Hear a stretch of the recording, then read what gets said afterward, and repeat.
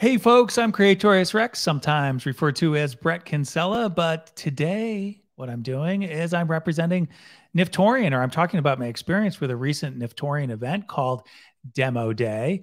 And this is a special edition of the Niftoria Show. We did this after the first Demo Day back in March, and we just had another one this week at the end of June. It's the culmination of the NFT Artist Accelerator, the world's only NFT Artist Accelerator. And to help me out, I've got my two friends, Roger Kibbe and David Conquest. Gentlemen, welcome. Hi, Brett. Thanks. Hi, Brett. All right. Thank you, Kipster, for coming back on the show. This is, I believe, David's first appearance on the Niftoria Show. So welcome. It is. It is. And that's a really nice picture you have in the background. I see that you have all of the artists from the Accelerator blown up on your wall. I love it that you've got physical art behind you to promote this event. Indeed. I couldn't come on this show talking about Demo Day and not include the artists, could I? All right. So we have 13 artists to talk about today. So that's going to take a few minutes and we need to get right into it. But first, I think we should orient everybody because not everybody knows what Demo Day is. It's NFT Demo Day. But Demo Day is the culmination, as I just said, of the Accelerator. So maybe, Roger, why don't you walk people through what the Accelerator is? Yeah, sure. So the Accelerator, really, it's modeled after technology accelerators. And the whole idea in this case is to get a group of artists together who have been, successful in the art world, but have done little or just kind of emerging into the NFT world.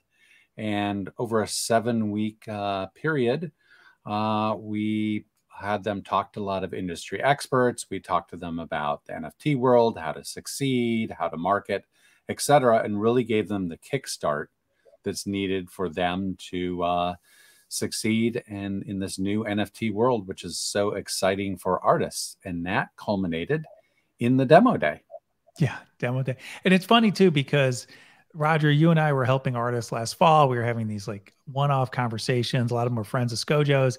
And then it just didn't seem like it was helping them that much. I mean, they would get like this one nugget and then like what happens the next day, right? And so that's why we structured this program so that they go through and it's like a blueprint for them. And, our goal ultimately is to help 1 million artists get into Web3. And the NFT Artist Accelerator is one of those. Get them off to that really strong start.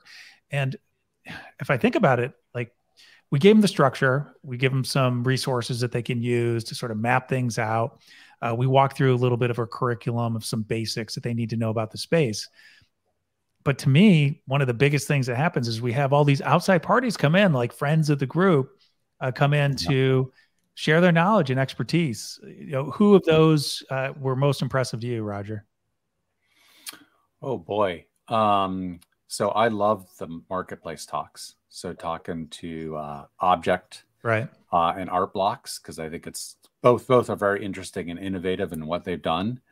I love talking to Turhan, Troy Kalak, talked about stories, right? Because that's such new, for artists, that's new to think about.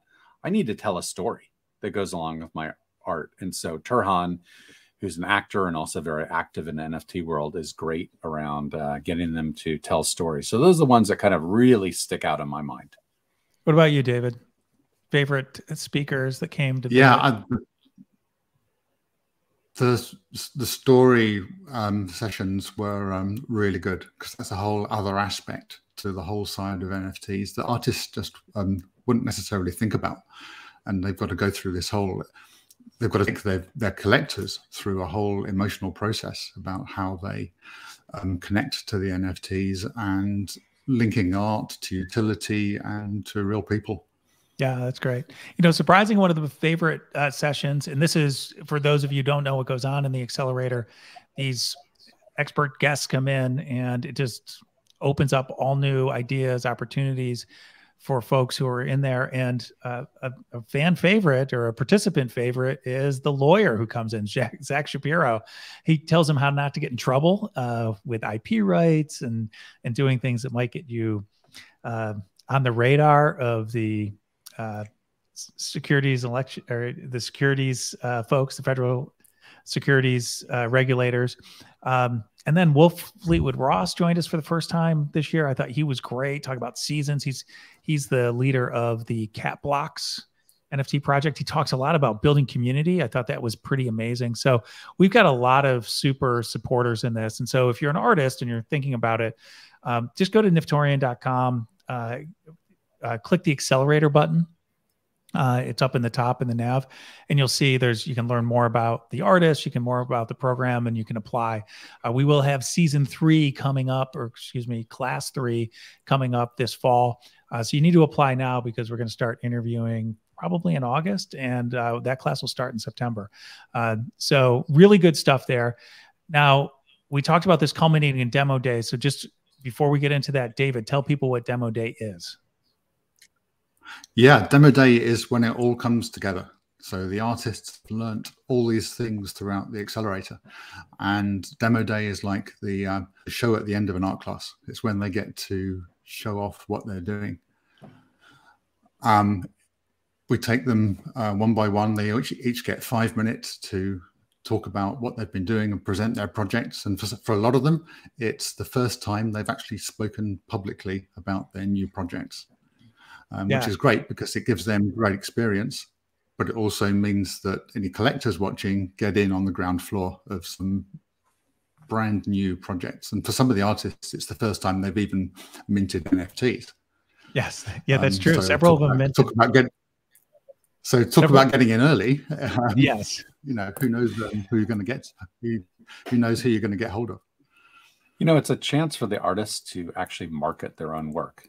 In the traditional art world with galleries and et cetera, often the artist isn't directly marketing their work, right? The gallery's marketing their work or some third party is. And so really it's an idea of, hey, if you're going to succeed in the NFT world, you're going to need to learn to market your work. And one of the ways to learn to market is to be succinct and concise in exactly what you're doing and present it. And that's why we have that 5-minute limit.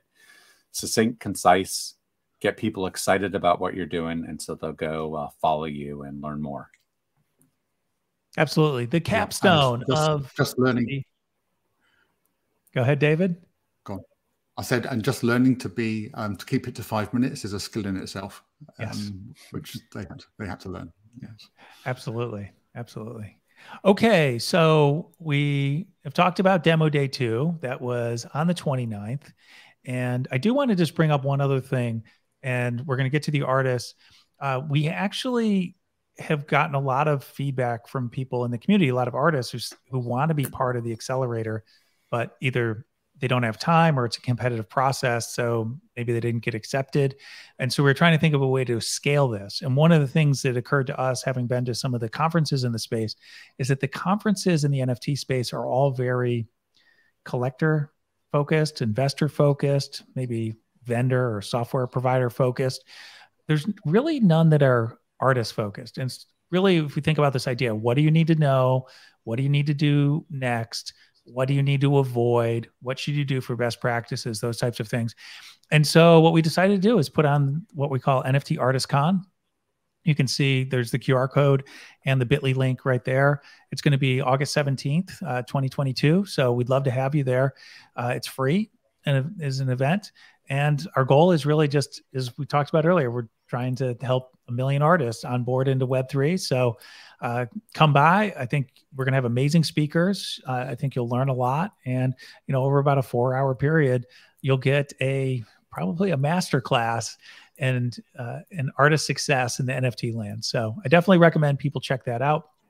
Now, next up, we have a whole lot of artists, and we should get right to that. And our first project that was presented was by David Cohen. People might know him as Doodle Slice, and it is the Yellow Shirt Squad. So, Roger, what are your thoughts on the Yellow Shirt Squad? You know, why I love the Yellow Shirt Squad is it's fun and light and entertaining. And in this world of, you know, our news now is off. Oh, well, news in general is negative. And so he does this fun, light, entertaining, and really cute pictures that are just, it can't help but bring a smile to your face when you see David's work. And so I found it refreshing and fun. How about you, David? Yeah, I mean, what he does is great. The idea of these yellow shirts with slogans on just looks amazing. But how he links this comic style innocence of the images to a better meaning, and it brings in some of the other work he does around poetry as well. And of course, he's already got his website up and running where you can buy your mug with his artwork on. So he's got the commercial side of it sorted as well. Well, you know, it is interesting. It is a very what I think of as a commercial project or a commercial friendly project, because it has such broad appeal. I mean, those characters that he's created, it's almost its own little world. They're very friendly. And his message was basically, if you give me 5 seconds, I'll give you a smile for 2 minutes or something like that, which is great. And he really talks about this idea that it's a fast-paced world. There's a lot of negativity. And really what he wanted to do with this project, and he does many other things, as you mentioned, David, in terms of poetry and other illustrations. What he really wanted to do is just help people get away from maybe the negativity in the world just for a few seconds each day, put a smile on their face. Maybe it's humorous. Maybe it's a little thing that they can take with them. And I love that. And one of the things he's really doing is he's doing this on the Tezos blockchain. It's really inexpensive because really he just wants to get it out there. He wants a lot of people to have access to this. He publishes it obviously on Instagram and on Twitter when he puts them out as well. But if anybody wants a Yellow Shirt Squad, they can get the token on Object on the Tezos blockchain. And then because of the nature of it, as you said, it's perfect for t-shirts and mugs. Great way to start the day. Exactly. A Yellow Shirt Squad mug. Absolutely. Okay, so that was David Doodle Slice Cohen. Doodle Slice is how you find him on social.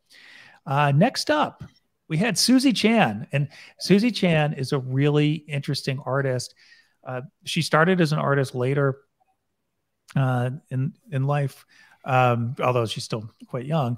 And she did it through this own personal journey that she had, where she was going through this process of self-acceptance, which I thought was really interesting. She told her own story and how art helped her through that process.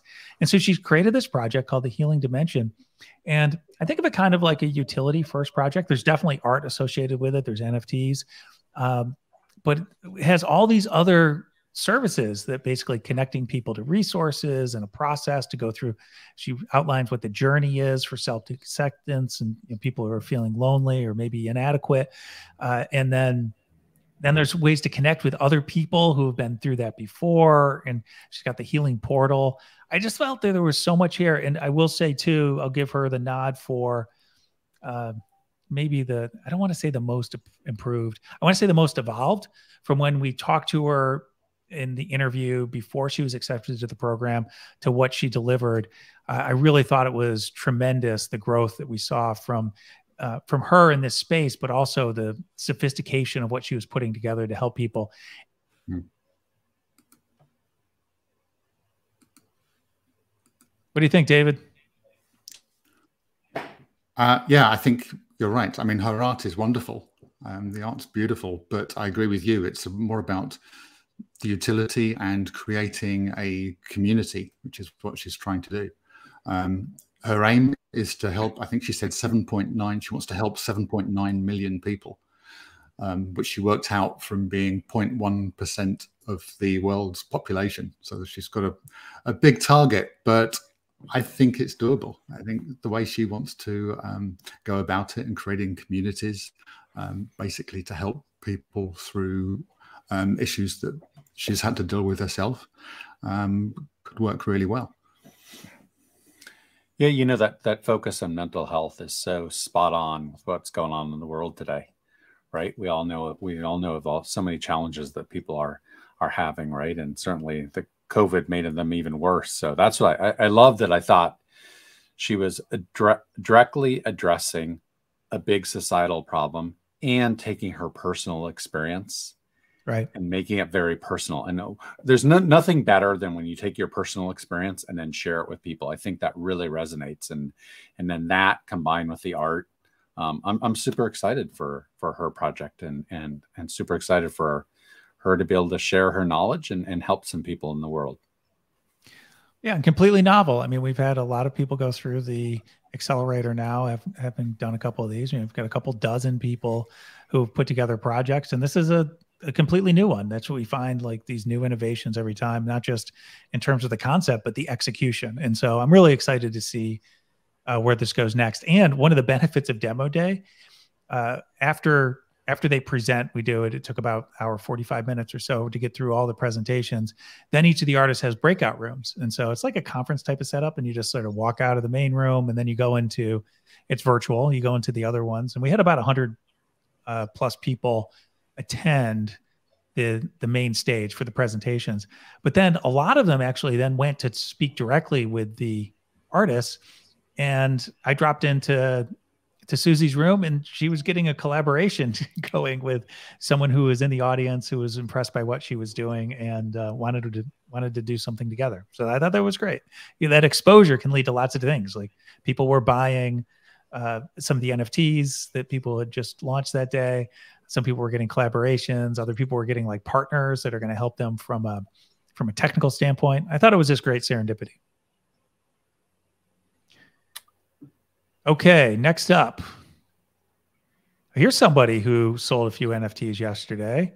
It was like a special release.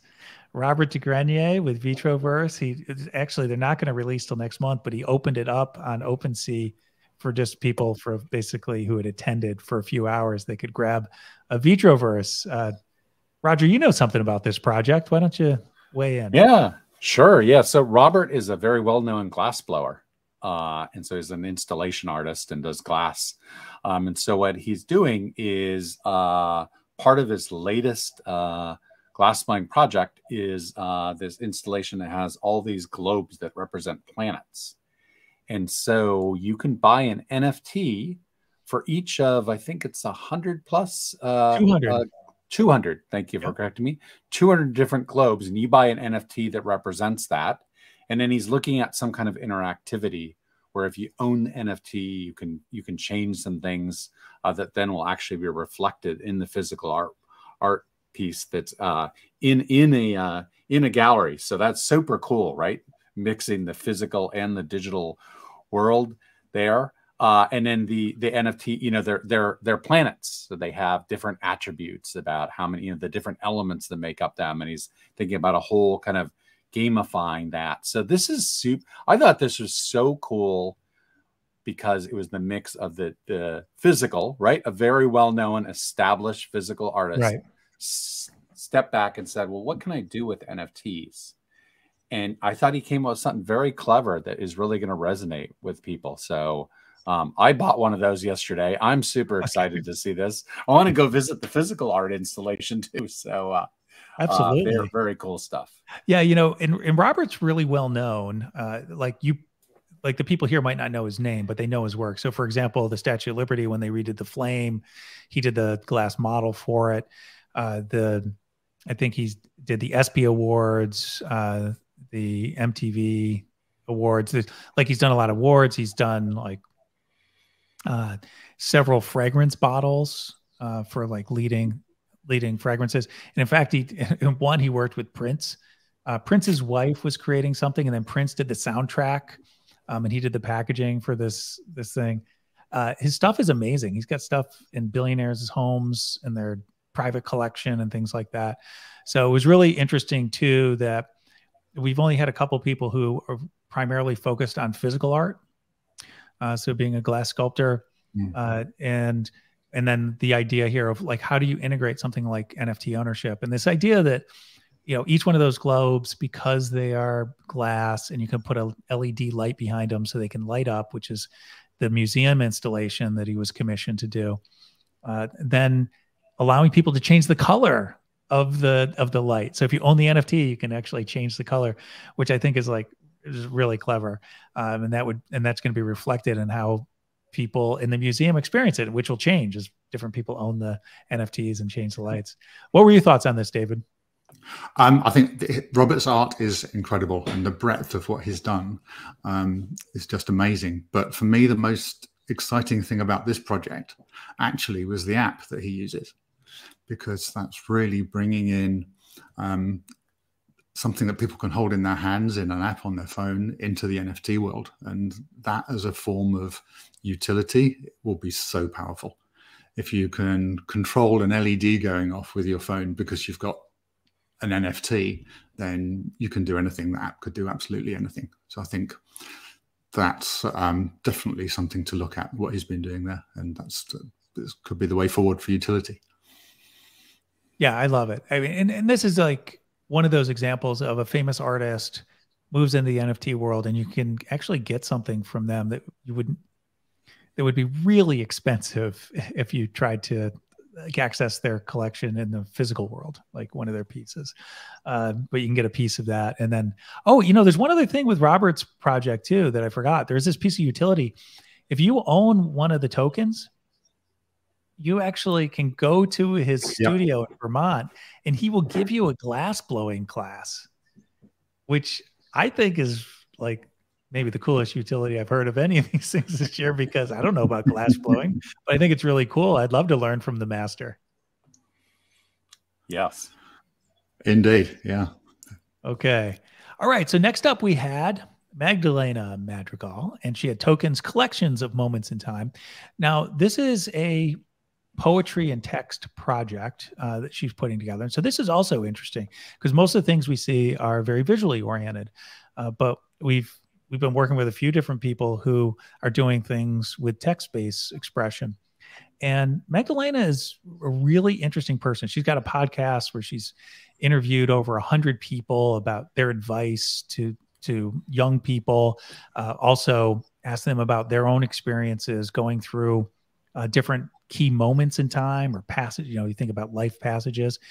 And this occurred to her because nobody told her what she should be doing, like when she's in college, like what to major in, or why you might consider something else when you get out, like getting that first job, how to act when you're in your first job, how to react to the first time maybe you have a challenge in your job, changing jobs, should you, all these different passages or these key moments. And she has chronicled all of this. She's, still in her late 20s, I think, at this point. In fact, I don't know exactly how it's released, but she's younger than 30. And what she has here, she's got the concept of whatever this key moment is. She has a poem associated with it.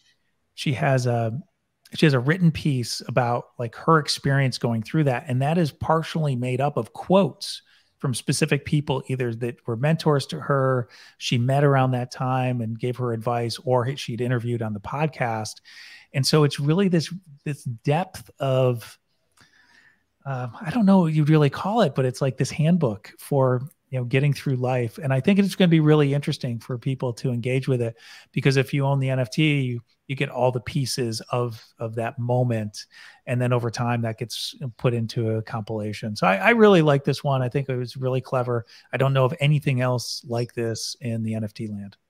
What do you think, David?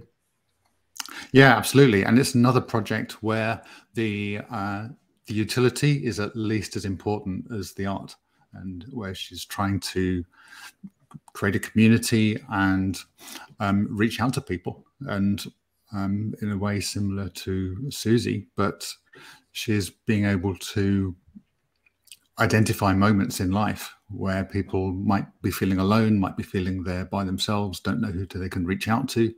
And so she's providing that for people so that they can connect with someone.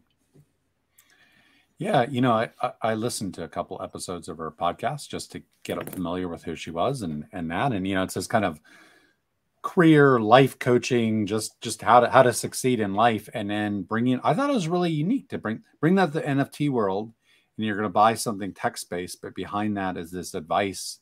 It's a really interesting experiment in bringing something I haven't seen before in the NFT world and bringing it in. So kudos to her for going, this is what I do.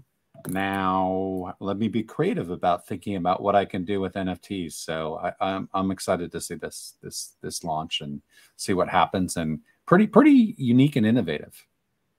Yeah, it's also interesting too. You talk about sort of the relational, the humanist quality of what she's providing to people, so that they might, understand that they're not going through it alone, that they might have a little good advice, just a way to think through, how to go through these key moments in life.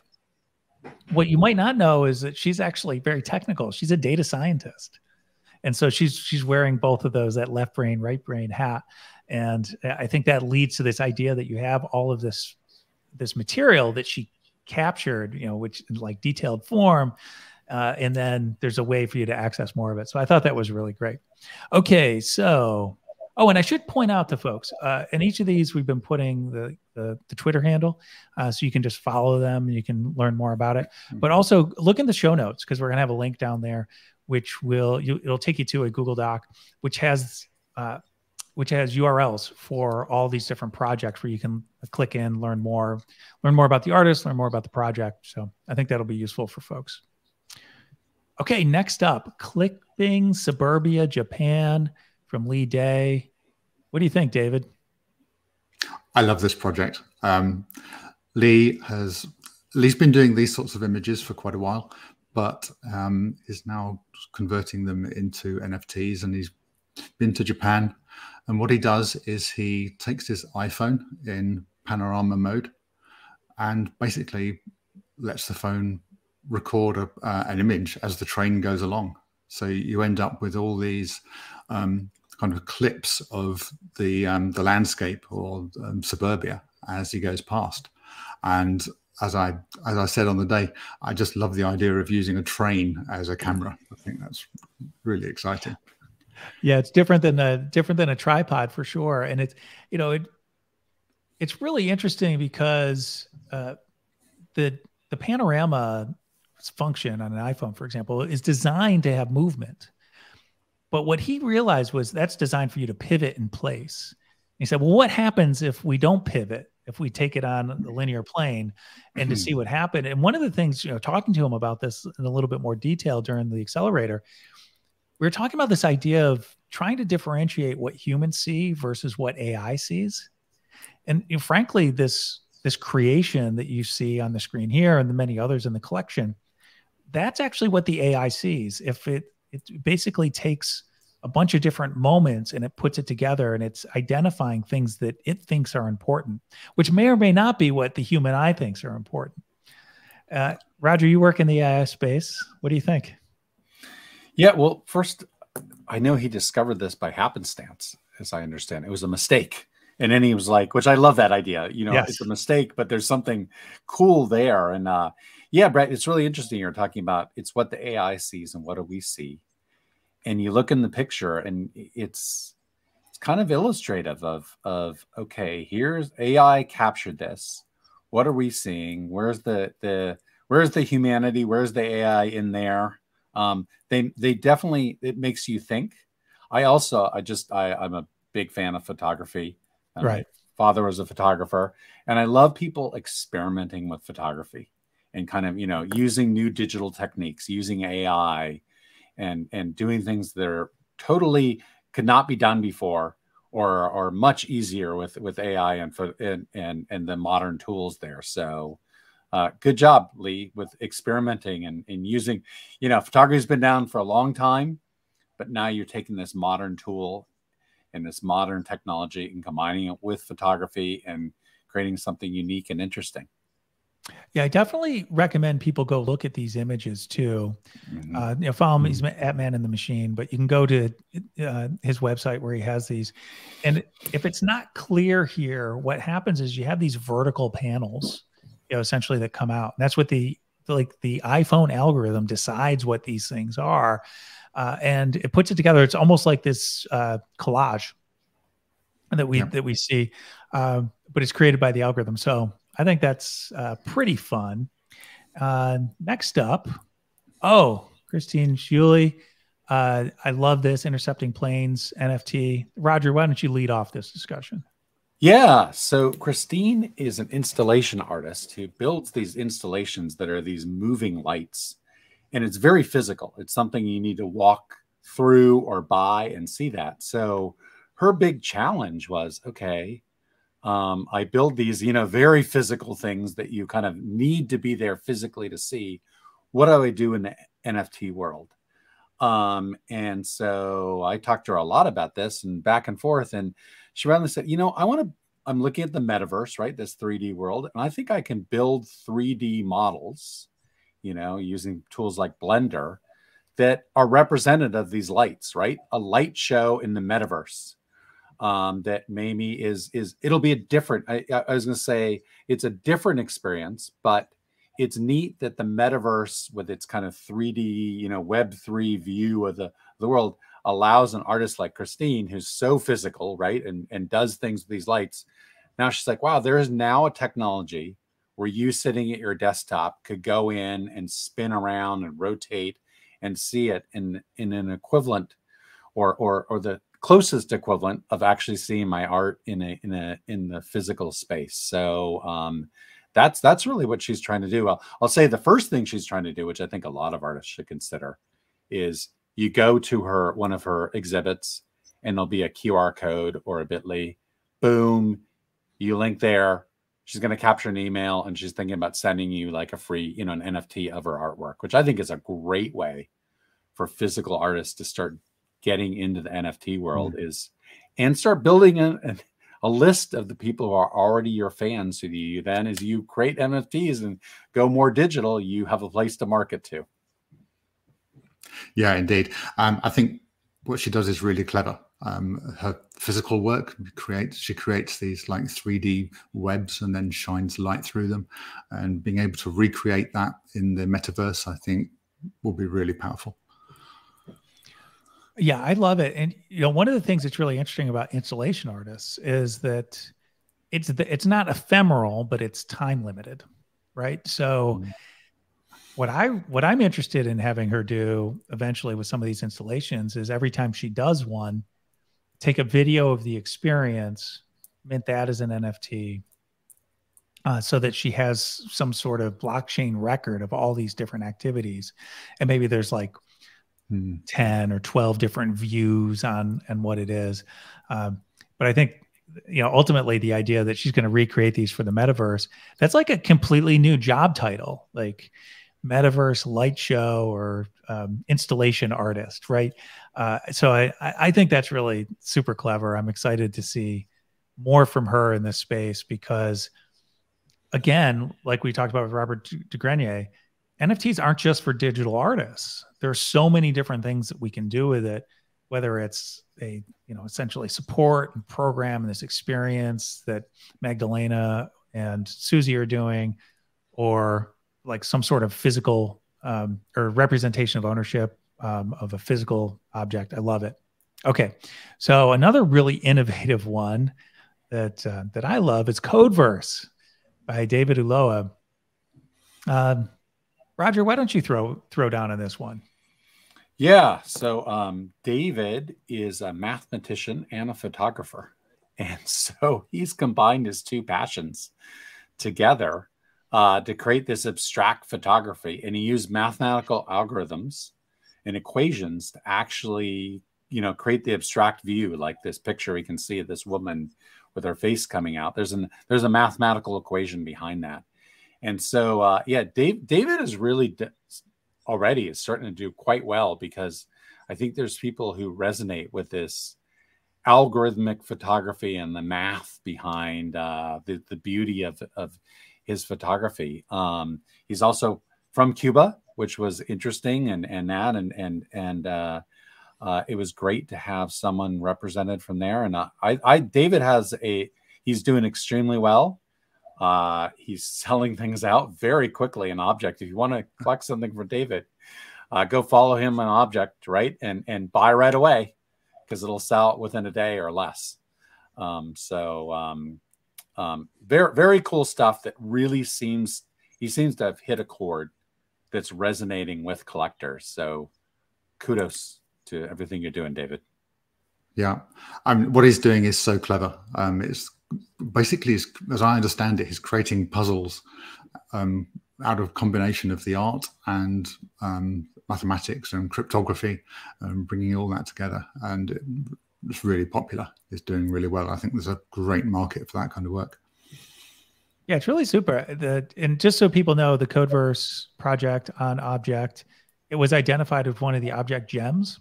So they have a curator, and they determine what are sort of interesting projects by artists. And every so often he'll put out a new piece and then people jump on it. And then if they're the first to solve the puzzle, then they get something else from him.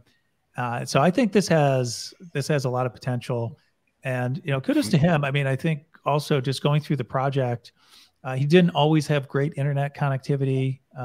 Being in Cuba, he had maybe some more challenges than other folks have, but he definitely stuck with it, and the work comes through. And if you go and check out his work in Codeverse, definitely look closely at the images, because you'll see that some of them are a little strange, some of them are just cool, but they all have these little Easter eggs, and that's where you find the puzzles show up.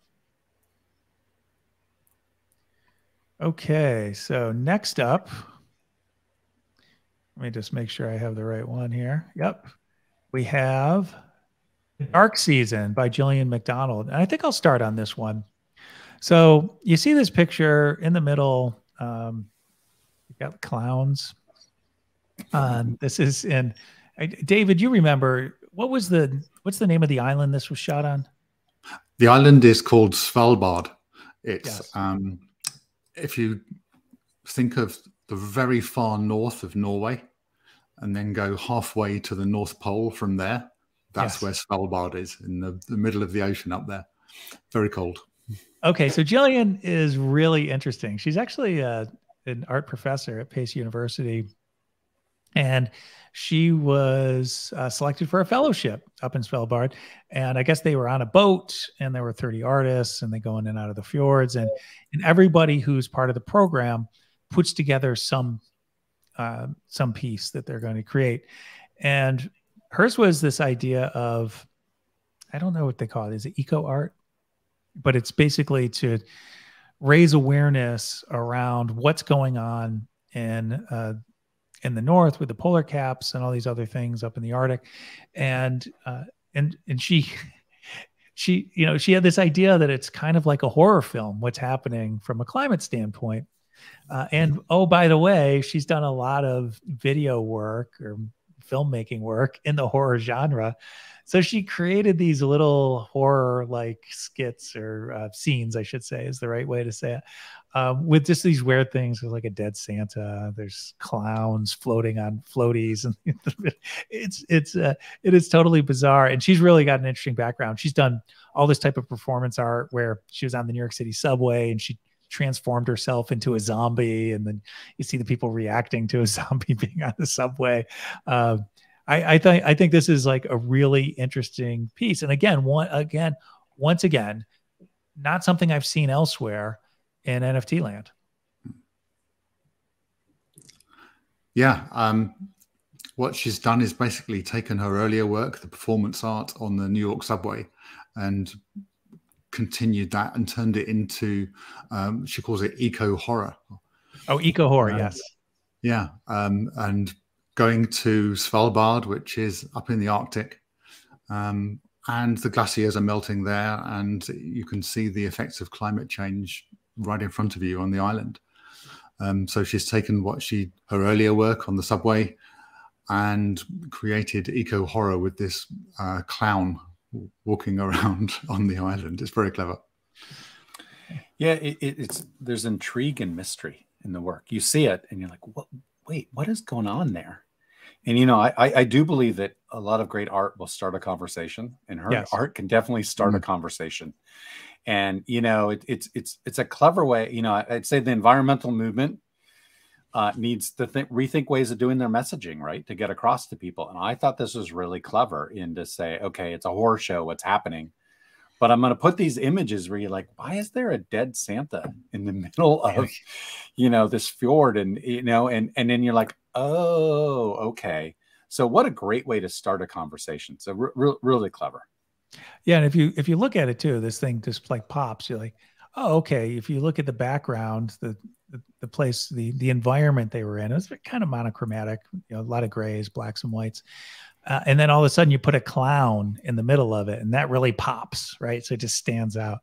And so I thought that was particularly striking. So it's not just the subject, but it's like what our expectations of that subject are, which draws attention to this idea of a clown, killer clown. So really interesting. a lot of people in the horror, like who are in Demo Day, are interested in the horror genre, so they were interested in this. All right, so next up we have Wall Street Boys by Roz Diamond, and this is actually a pretty famous collection from the 1980s. And each of these pieces is about investment bankers, and I thought that was really also an interesting idea because she was making a cultural commentary about what was going on in Wall Street. If people remember, if they've seen the movie Wall Street, you know, you had Gordon Gekko, the Wall Street Titan, Greed is Good, all of that. And what Roz was doing, she was capturing that moment in time of the, in an abstract way, of the investment bankers. And there's a tie that she's working on with this to the crypto world too, because there's some similarities to what's going on in the 80s and the 2020s now, crypto being at the forefront of that. I think it's a really interesting project. What about you, David? Yeah, I agree. I love the art. I think the way she's represented that greed is good is fantastic. And yeah, you're right. There is a real resonance between what was happening then and some aspects of the crypto world at the moment. If you look at what's been happening in various projects and to various people, it's easy to see a parallel there. I guess the meltdown of 2022 in the crypto world is like the stock market meltdown in 1987, the flash crash. Yeah, very much so. You know, I thought too of that. I love the movie Wall Street because it's so ridiculous and such indicative of the times. And I saw this and I thought of other people like Carl Icahn and Michael Milken, and you know, those were the Wall Street boys. And so tying that into, there's a lot of parallels. Definitely, as you guys are saying, between the go-go greed is good 80s and the go-go crypto greed is good 2000s, right? Or 20, you know, late 2020s and that. So good stuff. I think it's a retro thing that people who remember the movie and remember those times will identify with. Yes. And then if you bring it back into the crypto world, then you can get a younger generation to will identify with it too. So clever to take retro that also has a modern parallel. Yeah, like it. Okay, well, let's keep you on the mic, Roger. Next up was Michael Pierre Price. And I know you know a little bit about what his project was. What'd you think? Yeah, so Michael is a digital artist who's done quite well. Michael wanted to do something quite different, actually. He didn't see the opportunity as selling his artwork as NFTs. Michael wants to work with galleries or corporate clients and say, hey, there's this brand new technology, NFTs. How are we going to use NFTs to advance both of our business? You know, my interest, for instance, with the gallery and the gallery forward. So he's looking to partner with galleries and corporate clients and saying, okay, how can NFTs change the way you do business? And I'll be your artist partner to go experiment. Excuse me.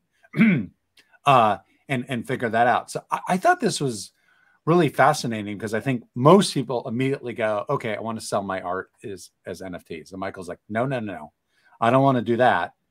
But I want to go find a gallerist who really wants to be innovative and say, how do I display digital art? Instead of, you know, printing my art out, there's monitors up there, and how do NFTs tie into all of this there? So I think this is probably the longer, harder path. But I think it'll be very, very intriguing what comes out of this. And I think he's kind of, you know, one of the next paths or places for NFTs to go is definitely to look at this, you know, the traditional art world, the galleries, we'll add museums in there, the corporate clients who buy there. They haven't been so involved with NFTs to date. They must be looking at it. Why don't you partner with an artist, which is Michael's pitch, who wants to do that with you? So, going to be interesting. Indeed, and if you look at the artwork he's producing, I mean, it's just incredible. You'd think that any gallery would want to jump on that. But the way he's approaching it is completely different to the way his project is the way he's approaching his project is different to anyone else. As you say, he's trying to partner with people. And I was in his breakout room. It was over 2 hours after the main event had finished, and there was still like a dozen people in his breakout room talking about what was possible, what they could do. There were artists, there were collectors, there was a couple of business partners, maybe. Yeah, he's thinking right about how to do this. Yeah, he spurred a lot of discussion. It was we're going to see this in a moment too, but it was kind of a red pill discussion for those who like the Matrix reference, because in addition to the more tactical elements about how it's going to get out in the world and how he's interested in the NFTs that will draw people to see the physical art, the physical paintings and those types of things into galleries. Behind his art are some really interesting concepts. The one is around language, and how is language expressed in art? How is language expressed in art through AI systems? And then so how do AI systems interpret language and then incorporate art into that or generate art from it? And then spiritualism as well. And so there were a lot for people to talk about, because he was really tackling at one level these very tactical issues around, getting people to move between one place and the other, like using an NFT to get people motivated to move from where they are to a gallery space where they can see physical art. And then this other thing about how you connect through language and technology and spiritualism to higher principles. So really fascinating to see how he's gone. And he's got this fascinating background too. He's a physicist. He's published in physics journals. He was then one of the first game designers at TSR, which is famous for Dungeons and Dragons. He's worked with Coleco, a lot of the big game makers. He actually ran a game making studio for 30 years before he just basically stopped one day and said, the rest of my life is dedicated to art. So really interesting storyline. Okay. Next up, we have Quantum Mystery from Cynthia D. Donato. David Conquest. I was Cynthia's mentor during the program, and what she's producing is a series of animations. As you can see, this is a still you can see here. And she's really interested in the whole idea of quantum mechanics and entanglement and all of that, and about moments in time. And so she's trying to create that link between quantum theory and how people experience time and how they can work with that. She started out as a physical artist and had to teach herself digital. And some of the work she's producing is amazing. I love the animations that she's producing. Her plan is to produce an animation every month for the next 12 months. And to mint those. But she's also got a whole other project that she's talking about as well. So we had one whole discussion around kind of the commercial side of producing NFTs. Like where's best to present these different projects? Which marketplaces are best for which different types of projects? Because you've got to think like an entrepreneur when you're doing these things. It's tempting for an artist just to put their work out, but with NFTs especially, it's good to think about where you're doing that. Yeah, I was intrigued. I think so talking about quantum mechanics and time-space continuum, I mean, those are pretty lofty, hard to understand concepts, and that she's using this into our art in a way maybe to help people explain it or think about more, maybe the deep math behind all these things, but kind of what does this all mean there? So I think that's really interesting. I also, I really love the subtle animations that she's doing. The NFT world is awash in fast, high-moving, glitchy animations. All you have to do is go to Object, right? And you'll see like tons of these glitch things. That's great, but what really struck me is and I didn't notice the movement at first. And I'm like, wait a second, something's making my eye go there. And then you'd see the movement. And I think that's great because at least to my eye, I almost prefer that subtle animation that you maybe don't first notice, but you're like, why do I keep on watching that? Oh, it's moving. So I think that's really intriguing. Yeah. And if you look at this, there's a lot of detail here. She's really an expert. And in fact, she teaches people how to use a lot of digital art and design tools. So she's done that for years. And so in that process, she's learned, because she taught herself, as you said, and then she wound up learning everything and then doing her own experiments. And then people just kept asking her more and more to do this. And so, I think there's some really interesting things that we'll see out of Cynthia, both with this project over the next year and some of the other things she's working on. Next up, we have Cat Lady Club. Roger, what are your thoughts on the Cat Lady Club from Diana Avila? Well, first of all, Diana has such a great story. And she's written a book about her story. And, she's in the military. She's been in software. She's done really just a multi-talented lady. And then she had a problem where she had a brain injury. And coming out of that, this kind of emerged, this savant idea. She was all of a sudden like art was something that she hadn't done before. And all of a sudden she was very good at it. And this is a really personal story, actually, the Cat Lady Club, because it was the first art that she did, right? Coming after this brain injury and where she discovered, wow, all of a sudden art is something that I'm really passionate about and I have talent and skill at. So I love the fact that it's this personal story. The cats are cute as can be. They're cute. They're fun. It's one of those things you can't help look at her cats and not smile. And just like we were talking about, David Doodle Slice earlier, right? It's nice to have things that make you smile in your life. And yet behind it is this kind of deep, kind of emotionally, challenging, but ultimately rewarding journey that she had through her life. So I'll say there's a lot in big caps there.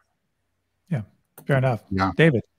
Indeed. And I love how she chose one day that, she was going to draw pictures of cats and that was how she was going to express herself. Fantastic. There's even been like you said, Roger, her backstory is incredible. And there's even been a short documentary film made about what she's been doing and her group, which won a Telly Award. So I think that's going to be, if it's not already, that will be available to stream soon. And she's talking about all sorts of different things and different directions this could go in, like meetups with other savants and Q&As and all sorts of things. It's going to be really interesting to see where this goes. What was interesting to me is to see what Deanna focused on for her project, because she has such a broad spectrum of art that she creates. She's created a lot of NFTs. She sold a lot of NFTs, different styles, different concepts that's behind it. And that injury, it created this compulsion. She was compelled to do the cats, but she didn't know how to do it. But then, so she just found software to do it. And then she intuitively knew how to use the software to create the cats. And then she had this other idea. She'd see a vision of some piece of art. And so then she'd just pull up another tool and then she'd create that art that she had in her mind. So all really fascinating stuff. Sister Soldier Savant is the book, and I think it's the name of the documentary as well. So I think folks will be interested to learn more about her. And then you can see her, I think she's maybe minted on 9 or 12 different marketplaces, multiple blockchains as well. So she's a really good resource if you've never minted on a blockchain or something like that. If you just come into the Niftorian Discord and hit her up, she'll probably have some insight for you there. She's also probably used every AI art tool there is, right? That's true. She uses 5 or 6 in combination. That's right. Yeah. So it's really interesting to hear her process, right? And then finish it off with this tool, and then tweak it over here, and then move it over here, and things. And so she's really familiar with those tools. And you know, it's very much a modern artist when you're using all these amazing tools right there. So yeah, fascinating. And another thing to hit her up on is, how do you use X, Y, or Z, or what have you used for? Because I know she'd love to share her experiences. And I think this project that she did is on async, and I think this is the first time she'd use async. So really interesting. Okay, so I think this is our last artist for today. Retro Manni, 5D Starseed. David, you know a little bit about this. Yeah, I was talking to Manni about this a couple of weeks ago. Basically, he's producing a book, and it's like a comic style book, where he's taking some of the philosophy from the Matrix and presenting it as a children's story, but also something that would be valuable to adults as well. So there's going to be a strong message there for adults, and it's really clever. It's very sci-fi, but the way he's bringing it together as NFTs, he's bringing lots of different ideas. So he's got ideas of presenting individual pages from the book as NFTs, and then you can bring them all together. So yeah, it's going to be very exciting to see what he does. Yeah, really, really good stuff. And I think, Roger, you'd seen Manni's art, but I don't know that you had any idea what he was going to present yesterday. I didn't. No. I'd seen his art. I liked it. You know, that kind of cyberpunk style. And then creating, you know, when he started talking about it, he's like, it'll be a kid's book. It kind of brought me back to being a teenager and loving sci-fi. Right, I'd get lost in Robert Heinlein and Arthur C. Clarke and those kind of classic sci-fi books, and I was like, okay, and now you're actually creating this book with your imagery and your art that, to my mind, harkens back to that sci-fi, and you have these cyberpunk dystopian worlds there that this really resonates, and I think it's great. I think it's a clever idea that's founded upon some roots that have proven to work well. So I think there's something good there. Yeah, there's the mechanic of the book for sure, but there's this interesting story because this idea of we live in 3 dimensions. There's a 4th dimension, which some people are aware of. They're not sure exactly what it is, but then there's this also. He proposes there's this fifth dimension. It's not original with him. But he starts talking about this 5th dimension, and the 5th dimension requires some understanding of the 4th dimension, tying together with the 3rd dimension and the 5th dimension principles, and it actually is a really interesting concept about how we have these multiple timelines that could play forward, all the different things that could happen to you depending on what you do today, and essentially willing yourself into the favorable timeline, which I thought was interesting. And so he was also someone who had a very long conversation in the breakout room afterwards.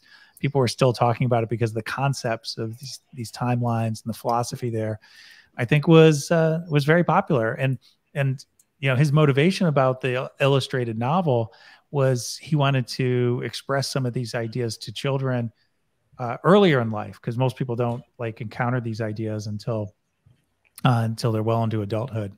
So that was really fun. That was demo day 2. All the artists that participated, and I think we had a great time. We learned a lot. I think the artists learned a lot. And we had a good crowd in there too. So, you know, again, it's a private event basically, but, you know, over 100 people come in, they watch these things, they connect with the artists afterwards. It's a way for them to jumpstart their projects. And it's the capstone of the NFT Artist Accelerator. Any closing thoughts, Roger? Yeah. Let this be the start of the conversation, not the end. So join our Discord, go to niftorian.com. All of the artists are in there. You can join them. Definitely follow them, right? We gave you, their Twitter and social media handles there. Yeah, love to hear whether you're an artist or a collector. If you're an artist and interested in the accelerator, then please go and apply, or just go to the Discord and start asking questions to learn more, because we'd love to answer them. or just as an artist, just to learn more from these other artists. We talked about some really innovative, unique things they're doing.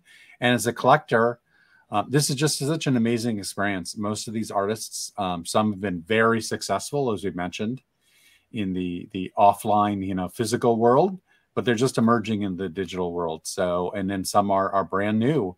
But I see this as really a ground floor opportunity to collect some really interesting art that at a minimum is super cool art. Beyond that, may have a lot of value in the future. Yeah, really well said. And, hit home that call to action. If you're an artist interested in going through the program, niftorian.com, click the Accelerator tab at the top, and you can learn more about the Accelerator, more about the artists that have been through it, and you can apply. There's a big button there.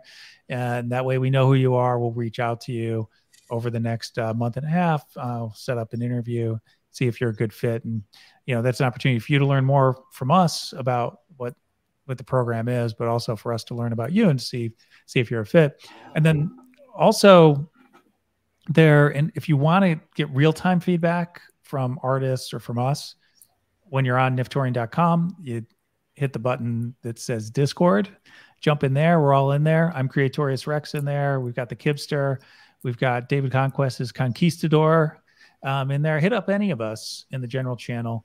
And then the last one that I want to do just for our call to action is NFT Artist Con. We mentioned this at the top. You've got a bit.ly link there. You also have a QR code. Free event. It's going to be mid-August. It's going to be designed for artists to help them understand the NFT space more holistically, but also to really ramp up quickly so they understand best practices, maybe identify some people who might be some good connections for you, but ultimately start yourself out on a good path. So there are a limited number of tickets for that. It's a virtual conference, but it's not unlimited. So I do recommend, if you're interested, sign up. Or if there's an artist in your life that you think really could use a little bit of help, getting some orientation, hearing from some amazing speakers we have lined up, have them do it. David, any final comments from you today? Yeah, if you're an artist and you want to learn more about the NFT space, but it's all feeling a bit overwhelming and there's just too much jargon and there's too much technology and there's too much going on, sign up for the Accelerator, because that's where we explain it all. And as you can see from the artists you've seen today, you can pull it together and produce your own demo day. Yeah, some really interesting stuff. And this was your first Accelerator, because you weren't working on this during the first Accelerator, so this was all new to you as well. Yeah, and it's been an amazing experience just meeting all these different artists from different backgrounds and different countries. We had quite a few different countries involved. So yeah, it's been a great experience trying to bring some of my experience from crypto to helping artists and really getting them up to speed with things and being able to present their own projects. It's been fantastic. So yeah, that's great. Really appreciate you, being the director of the program for the second round. Great job.